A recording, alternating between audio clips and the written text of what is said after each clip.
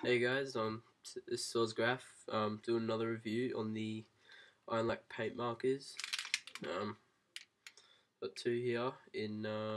One of them is Camelon Green and Atmosphere Blue. I've tried pretty much most of them.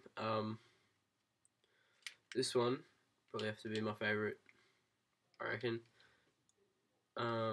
Yeah. I reckon I really like this. I like this one, man. This one's dope. I love it. You can pick these up any graffiti shop, record shop, anywhere. They're just like the ink for these. I mean the paint for these. These are a paint-based marker. They are 15mm nib. As you can see, it's a nice chisel tip. They do like to leak a lot, and but I found a fix to that. I'll post another video about the fix. They're nice colours. This one does not leak as much, but it's really streaky. They're like pretty streaky markers. Yeah, they're pretty poor. They're not my favourite, but this blue one is pretty mad. I like the colour. So I'll give you a line test now. Oh, and another thing, make sure you shake them a lot because of the pigments separate and stuff. So yeah.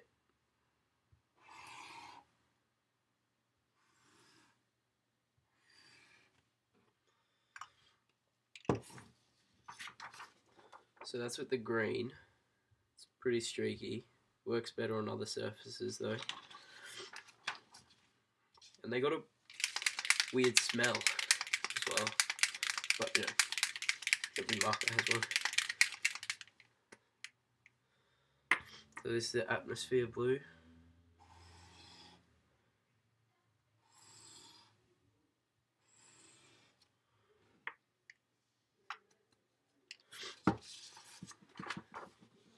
That's the blue. It looks pretty good.